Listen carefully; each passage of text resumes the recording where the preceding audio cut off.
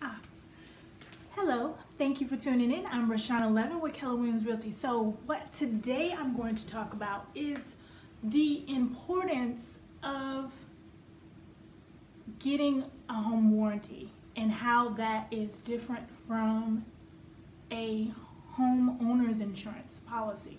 So a homeowner's insurance policy, the bank requires you to have that to cover the assets because they're actually lending you the money, and the house is considered collateral, otherwise known as an asset to them. But it doesn't cover the inside items such as your appliances, your HVAC system, the plumbing, and all that. That is when you would need a home warranty. So a home warranty covers you for at least 1 year unless you decide to renew after that.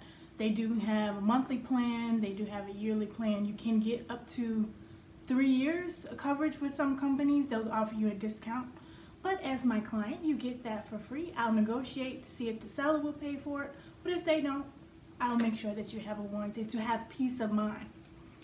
But going back to homeowners insurance, you want to see if you can bundle the package together with your auto insurance because they will give you a significant discount. You can do it separately, but the insurance is going to be based on what's called a clue report.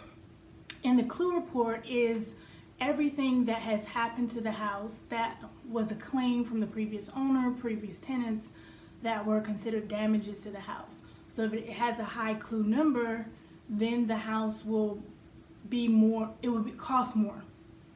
Also, in addition to that, the rate that you get charged is going to be based on your credit worthiness. But I always have a list. I would recommend that you contact your current your current auto insurance to see what they have as a bundle package, and also check around to several different companies. And also, as soon as you get under contract, it's essential that you do that. You want to, because the lender has to have that in the package together, because they want to get at least a homeowner insurance quote.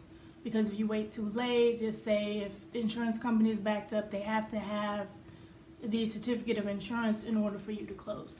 So very important. Thank you for watching.